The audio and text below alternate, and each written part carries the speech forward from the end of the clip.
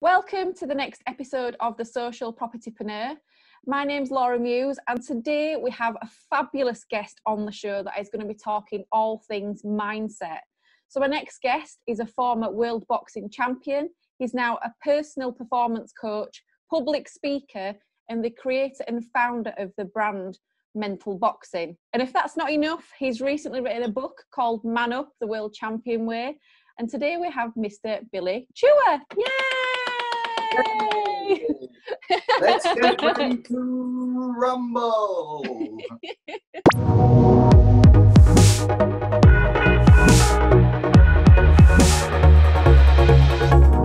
Thank you, Laura. It's a privilege and I'm delighted to be here speaking with you.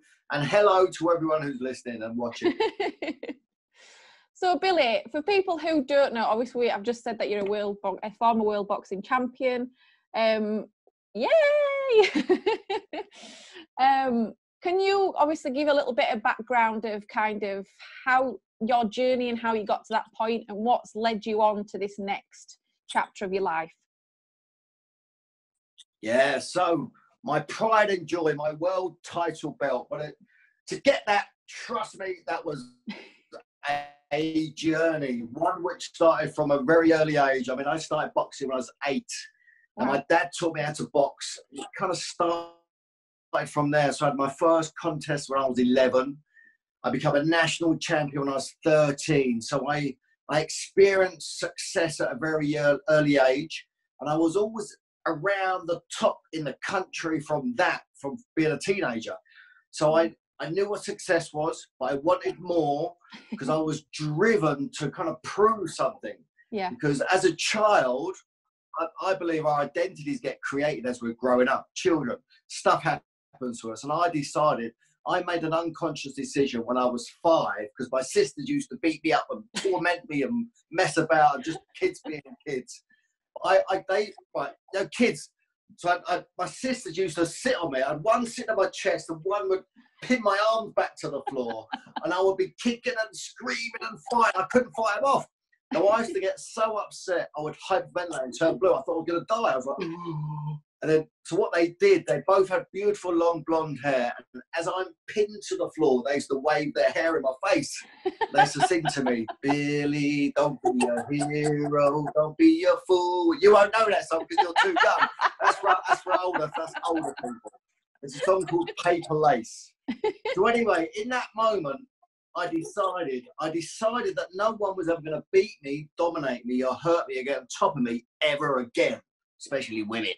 So I decided in that moment that I became really tough because an unconscious decision that I made that I was weak. So I became really tough to cover up and survive being weak. So another incident happened when I was 11, my third amateur boxing fight. It was a big black tie event. I did 3 rounds of boxing. I won my first 2 fights. So I go to the centre of the ring, awaiting the decision, expecting to win again.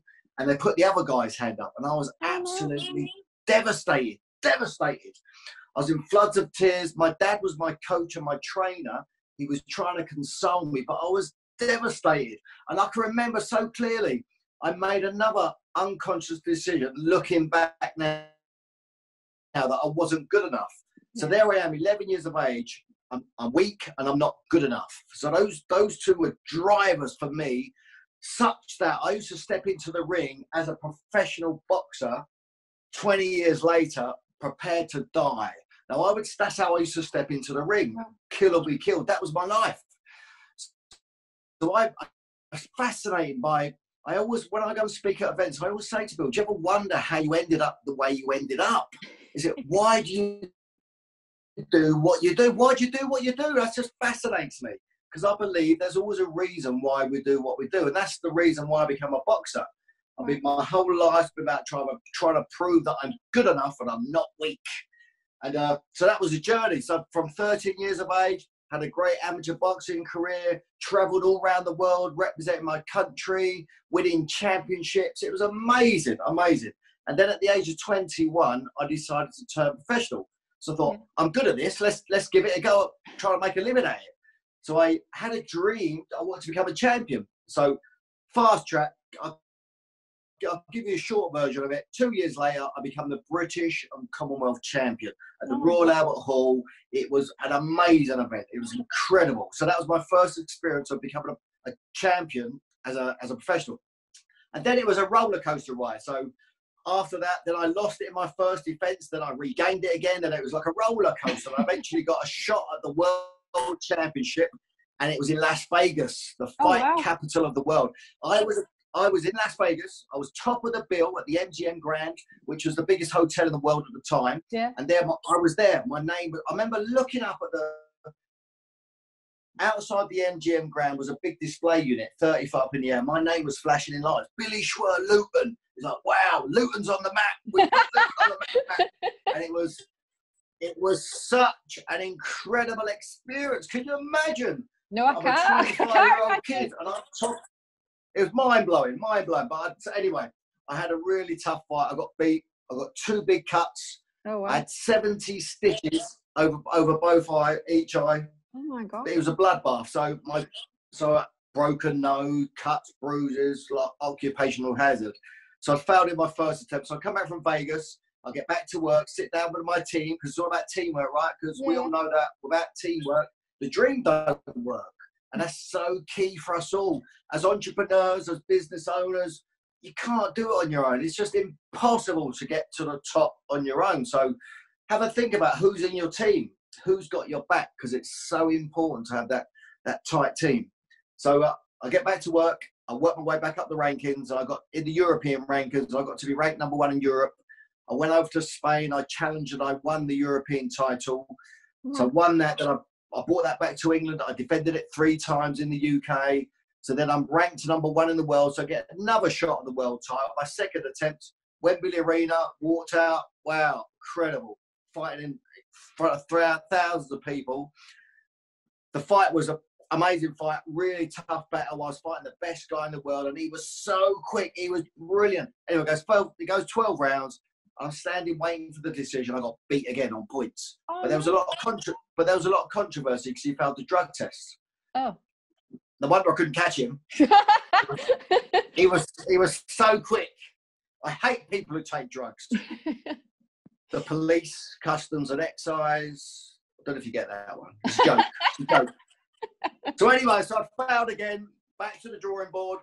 I had a dream. I have a vision like we all do, right? We've all got something which is just beyond us. And that's what we got to fight for.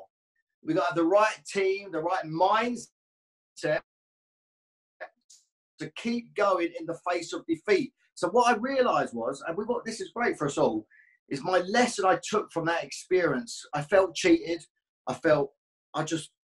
It just shouldn't have been that way. Like, you know, life is sometimes you feel it shouldn't be the way that it is. So then I talk about win or lose, you get to choose. Say it again. You there? Yeah, you're back. You got me. You're back. Did you lose me? No, I completely get that, where you're coming from. Yeah. So what I took away from that was I realised, you know, if we're going to produce world-class results, we need to be powerful in the face of adversity, setbacks, and defeat.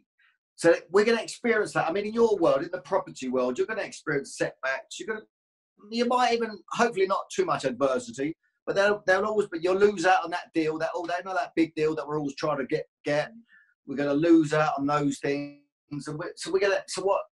It's about who do you be in the face of that? That's the thing. That's the mindset. And it's having the mindset then to overcome any adversity, any setbacks, in defeat. Because listen, we're going to make mistakes. We're not always going to get it right. So then it's about coming back from those defeats, those setbacks. So I got another shot at the world title. Third attempt, Wembley Conference Centre, box, brilliant, great fight. So I was standing there again, waiting for the decision. I think it's such a close fight. And anyway, I lost that one again on a split decision. So again, I was so close. I lost it on a split decision. It was in my grasp. But again, I didn't get it. And it's like, do you ever feel like giving up? That's the bit. Oh. We all feel like giving up, right? Sometimes. You know, when you've got to that point. Yeah.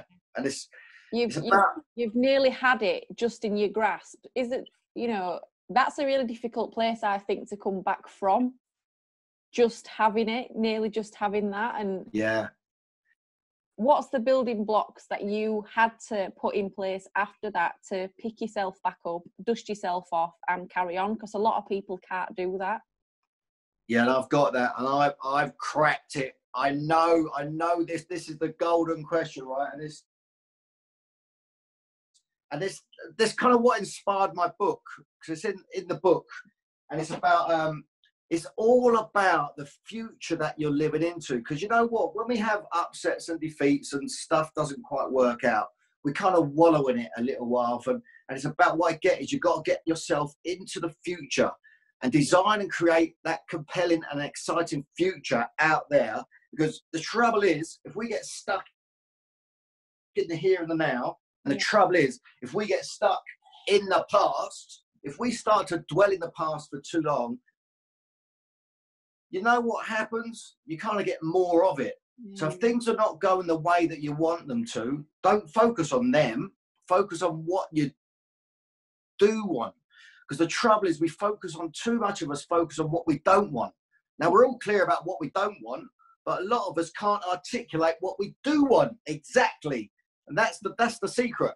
So whenever things don't go well, that's okay. I talk about just fail your way to the top. Fail, you got to fail, because you can't expect not to fail. So if you're up to big things in life, you're going to fail, and that's it. Just keep going, and just keep going for the no, for the failure. Keep going, and then beyond that, that's where the championships are won, and that's having the courage and that determination to go beyond where people give up. And it's probably closer than what you think, but you know that's the bit. It's about, we just want to give up. And sometimes, listen, we got loads of reasons, we got loads of justifications, we got loads of excuses. And you know what? They're all valid. They're all valid excuses. But you know what? Championships are not won if you listen to those excuses. You have to get beyond yourself, because it is possible. Anything's possible. I mean, for all the guys listening to this, the life that they're creating for themselves and the dreams that they have is possible. It really is. And it can happen to you. I'm just a normal kid from Luton Town in Bedfordshire. And look, I become a world champion. I was top of the bill in Las Vegas. You couldn't make it up, because it's not normal. It's not normal. There's a quote in your book, and it says, "Win or lose, you choose." And that really resonated with me. I mean, everyone goes through some kind of hardship in their life, whether it's personal or work-related or health-related or whatever. There will be a point in somebody's life that something like this happens.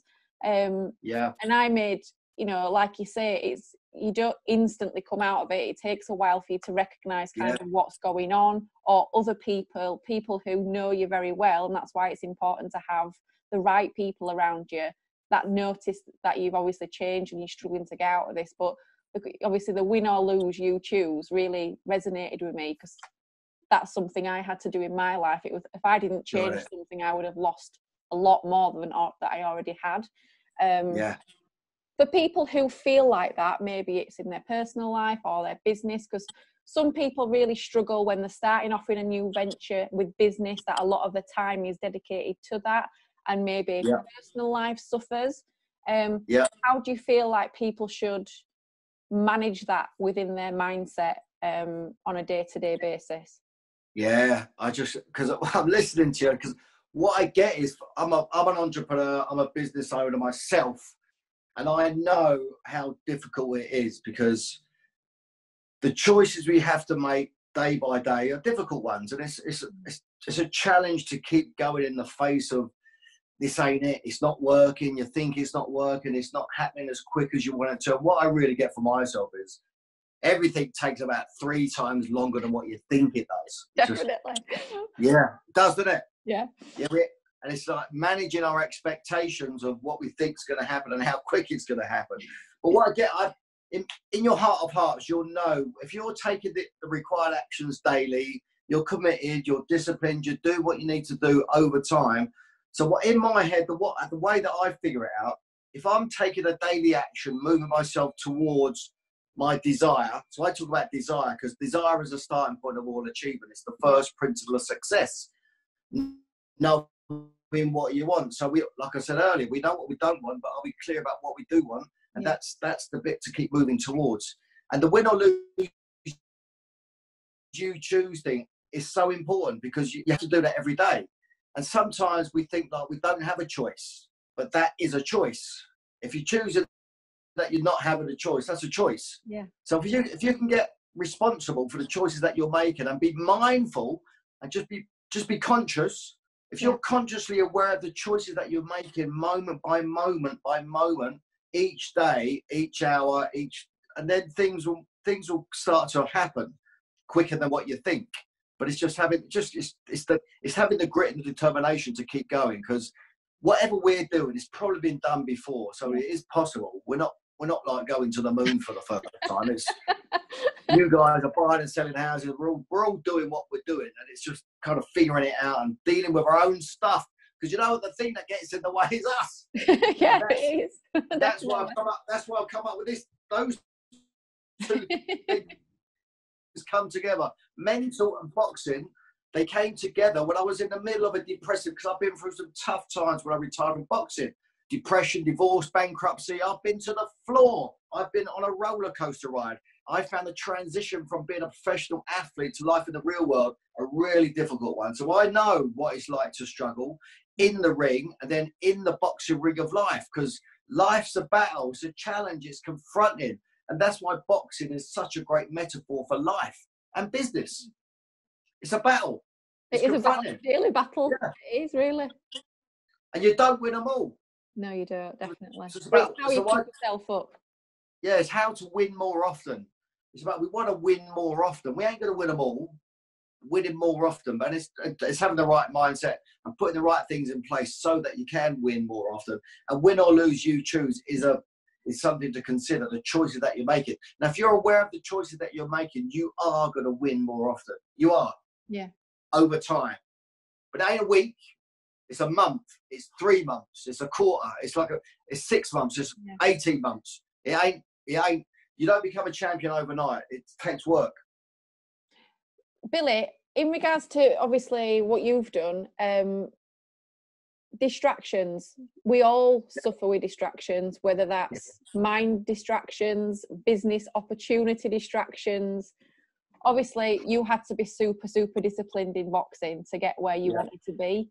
How did you manage that? Because that is something I struggle with. I'll see a bit of a shiny penny here, and then off I go. I can get there quicker going that way, and it does take some reining back. How did you manage that in your world? Obviously.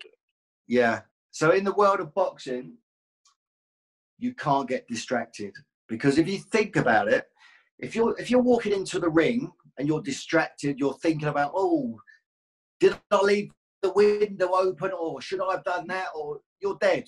Yeah. So there's a real consequence for being distracted as a boxer. But it's not about the fight. The fight's the easy bit. It's the preparation, the months and months and months of preparation leading up to the fight. So in those months of preparation, you can't get distracted, because the way that I've worked it out for myself was I was willing to go and die in the ring.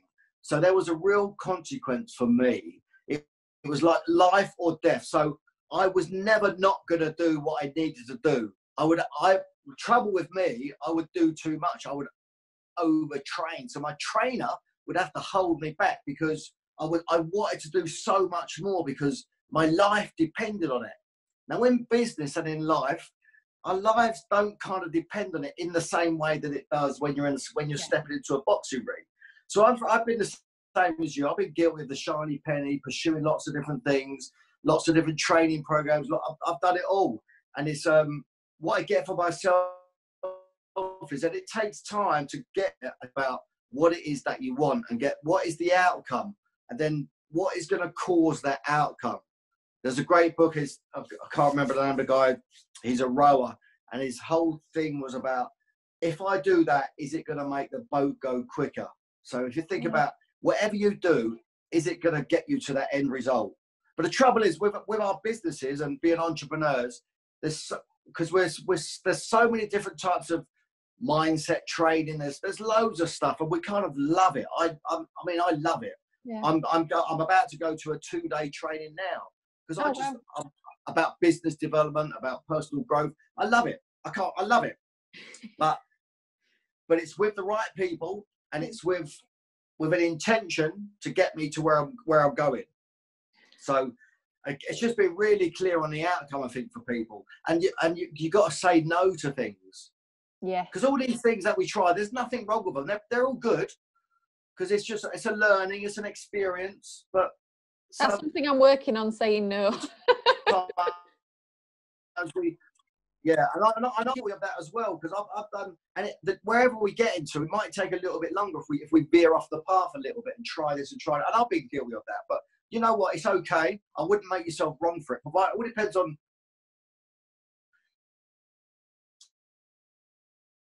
how desperate and how quick you need to get to where you're going to. What's the consequence? That's the thing to look at. Is there any consequence for you not getting there quick enough and trying these other things? You've just touched on there about having the right people around you. Like, obviously you're going, so we obviously spend a lot of time at various different mastermind groups, whatever. But it's because we're surrounded by like-minded people. Yeah. Obviously you do a similar thing. In regards to having, so obviously my mum was a power player, as I called her, in my little network of people. Unfortunately, she's not here anymore. Once that's removed, finding that kind of them people who you can trust and who know you can be quite difficult. And also you can have people in that close niche circle to you that actually are not beneficial to you. What's your advice to people that are surrounded by maybe not the best group of people? How would you remove yourself from that situation, or in business or personal? Because I think both are really important in going forward and growing as a business owner and as a person. Yeah. First and foremost, I'm sorry for your loss. I'm sure she's with you. Yeah, she is. I bet she is, right? She's floating around there somewhere. And then the way that I look at that for myself, those people, you got to sack them. Get them out of your life.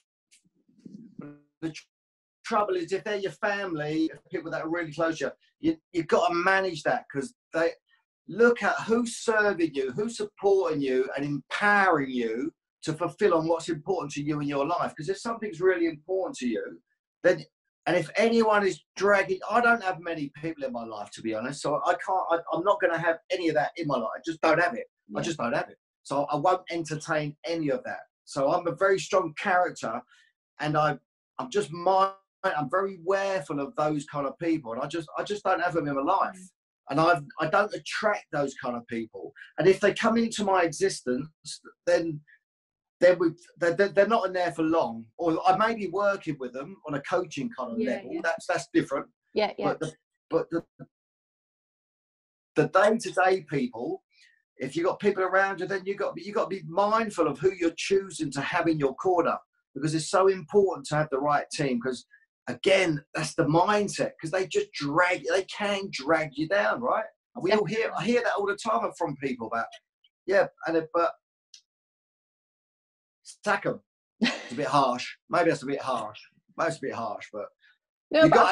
the thing, right? You got to have clear conversations with the people in your life.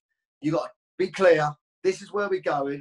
Have you got my back? Are you supporting me? And you've got to be in communication. You've got to be in full communication with the people in your life that are important to you, and be clear and what is going on, what's happening, what's good, what's it look like, where are we going? So those key people in your life, you've got to share yourself. You've got to share what you're doing and why you're doing it. And it's the why is really important. If you really get connected to why you're doing what you're doing, it probably involves them anyway, if they're close to you. Yeah. So those people, they need to know why you're doing it. And if you can share that authentically, why you're doing what you're doing and what you're up to with your life, and it includes them, I can't see how they can not support you. Yeah. And if you've got people who are not supporting you, and you've shared that, they shouldn't really be in your life anyway. Well, at a distance. I don't know. Yeah, it's funny. When we started on this mindset journey like 5 years ago, it was the person who we started doing it with said to us, you will find this time next year your circle of friends will be completely different. And right. genuinely that it's right. And it's not by like saying I don't want to be a friend anymore, but it's just by distancing yourself and associating with other people. Really has changed our perspective, and we probably wouldn't have gone as far in a short period of time if it wasn't for them people around us. So I think that's really important in your personal and your business life. Absolutely, yeah. I mean, we're a product of our environment. Yes. So who do you surround yourself with, and that's your environment. And if you got a positive, inspiring, and empowering environment where everyone's lifting everyone up for the greater good of everything, then that's gonna drive your results and your performance. And listen. My thing's about being happy, feeling good. I want to wake up in the morning. I want to feel good. So if I'm doing the right things and I've got integrity in my life, I'm doing what I'm saying I'm doing to the best that I can. And if I've got good people around me, then I'm going to feel good in the morning. And then I'm going to take the right actions and I'm going to have a good day. Billy, do you have a morning routine? Because I know this is a really big topic at the moment. Everyone should have a morning routine. Do you have one? I'm a bit random. I'm a rebel. I don't like to be told what to do.